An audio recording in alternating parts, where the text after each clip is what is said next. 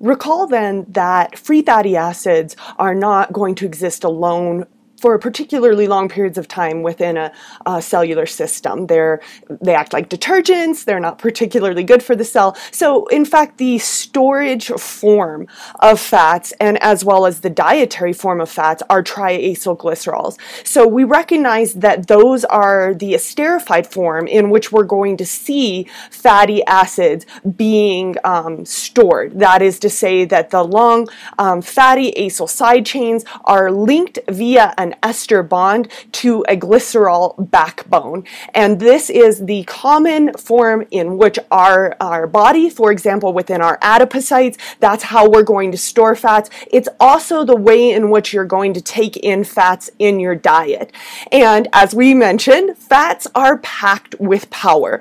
And some of you are already flexing your sexy OChem minds, are like, I'm looking at these long hydrocarbon side chains and saying to myself, man, those are wicked packed with power. Think about how much energy could be gleaned by ripping and stripping the high energy electrons off of those carbon-carbon-carbon hydrogen bonds. Said another way, think about the power or energy that would be released when the hydrocarbon side chains of a fat are oxidized. In the fossil fuel industry, that's why we like to tap into resources that provide hydrocarbons, but it's also why our body can glean a lot of energy from these very highly reduced bonds. And what your body does with them is to rip and strip high energy electrons from them, take those electrons to the ETC on those electron carrying molecules, use those electrons to then form a proton motive force. That proton motive force is a pent-up battery-like power that can be tapped into to make our favorite ATP molecule. So we recognize the packed power in a triacylglycerol. However, I want to draw our attention to something else about a triacylglycerol. In the form that we have currently drawn right here, it is a sterically non-committed molecule, right? No, reminds us of people we know, sterically uncommitted, all the best people, right?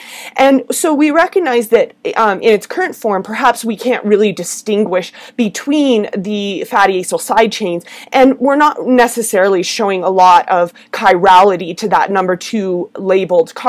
So you might even ask yourself, how is it that Rachel's labeling that carbon number 2 when in fact you're not able to distinguish? However, if we do look at this with maybe just a little bit of a second view, recognizing that perhaps the hydrocarbon side chain of labeled R1 here is different from that labeled R3, we can start to get a view of something that does have a central chiral carbon. If we were to just take that molecule then and just sort of flip it on its side so that we could begin to look at stereochemistry, we'll draw carbon 2 here as sort of the central point and put that label, this is carbon 2. Let's then draw the bonds that are coming out of the page at you. So kind of fill that in. And then, of course, the bonds that are going into the page and away from you. And recognize then that this is the hydrogen atom bound to that carbon 2. And then, of course, it has its ester linkage. And we'll call this the R2 group, bound to, of course, carbon 1 here. And drawing the ester linkage from this. And recognizing that this R1, if that structure is different at that R1, then this is what contributes to the chirality of that central carbon. And now we can finally add on, make sure we get our full formula there. We can now add on the third carbon, carbon 3, and show its ester linkage as well. And R3. And recognize now the stereochemistry of what was a stereochemically non-committed structure over here, we've now drawn in the stereochemistry, enabling us to see and recognize the ability for carbon number 2 to be a central chiral carbon if the R1 and R3 groups differ from the R2. Then, of course, that central carbon is in fact bound to 4 different constituent groups. With our societal aversion to fats and our desire to try to have something that tastes like fat but isn't fat and that won't contribute to caloric intake for our bodies, there was a craze in the 80s and 90s to develop a fatty tasting potato chip that didn't have any absorbable fat. And onto the scene came Olestra. And this is a picture of Olestra. It's fascinating to look at the structural differences between Olestra and a triacylglycerol.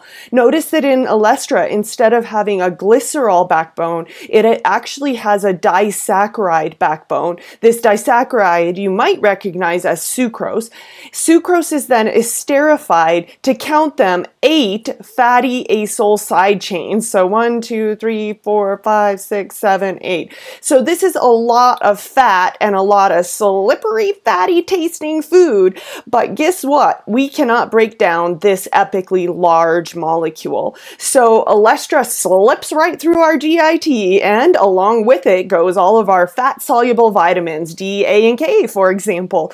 So Olestra was brought into question because, of course, it was contributing to malnutrition, and we were seeing some sort of dubious side effects of Olestra, such as anal leakage and very slippery, oily diarrhea. So Olestra fell out of favor, and even Lay's light potato chips were taken off of the market in 2013. There's a lot of very angry customers that you can find online if you're up for a good laugh.